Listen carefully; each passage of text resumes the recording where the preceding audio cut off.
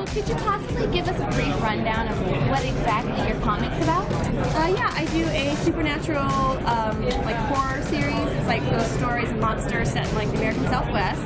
And it's sort of each chapter tells a separate little story that kind of concludes each one. And then how long did it take for you to really develop this sort of style? I've been making comics online for, I guess, about 12 years now. So, I guess 12 years. What are some mistakes that you've made being a new comic book artist and going to these sorts of things? Well, when you're a one-man show like I am, it's like the editing. The editing is just, like sometimes I know what I want to write and everything, and sometimes I put the wrong letter down or the wrong word down.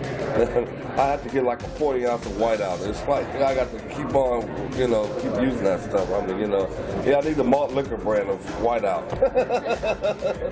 Do you use any particular tool to make these? No, just strictly pen and paper. Whatever's up here and everything, whatever I'm thinking about.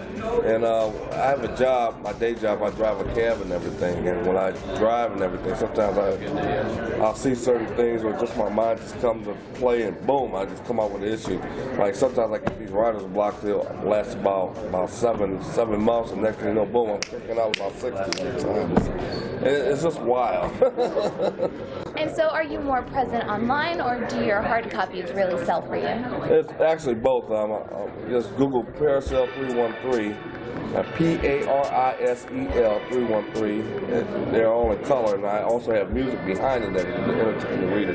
That way you're not looking at just something dry. The music just entertains you and everything. And if you have to, you just have to stop, pause it after box to get what I'm saying and everything. So, and I love coming out to these shows and just meeting the people and everything, and meeting fellow artists. I love going and meeting y'all. Y'all make me, so that's what makes me the right thing.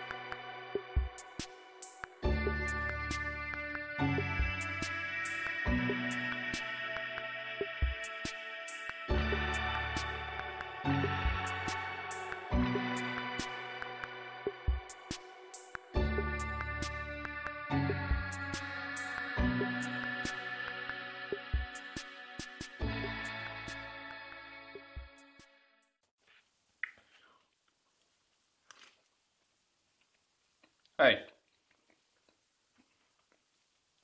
you subscribed to us yet? No? Well, you should.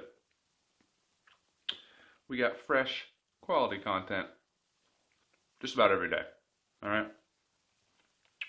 And if I haven't convinced you, maybe this man here will. Check him out. And whenever you get a chance, please subscribe to EssenceCartoon. Is that what it is? Well, anyway, just subscribe to it. It's a great, great info and everything about cartoons and about comics. Have a good day. Thank you.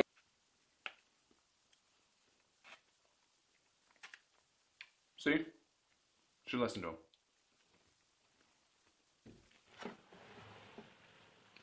What's going on in this neck of the woods? They, they haven't subscribed to EssenceCartoon yet.